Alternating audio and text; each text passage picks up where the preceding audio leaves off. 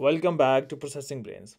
In this video, we will learn how to attach PDF file in iPhone Mail. So the process is quite simple. What you need to do is simply go and open up the Mail app on iPhone. And here I'll go and create a new email. Just go and tap on this pencil icon at the right bottom corner. And here just go to the body. You can just go and tap, send it to anyone. Just go to the body. And what you need to do is just go and double tap it. So this would open up.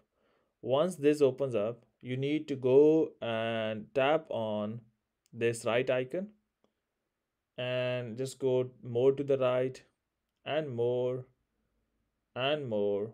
And once you do so, you can see attach file. Even on above keyboard, so you can see a lot of icons. So this is the photo icon, the camera, and all that. You can just go and tap on attach file and the files will be opened. You can just browse and go to any file that you want to attach. Just go and tap on that and the PDF will be attached.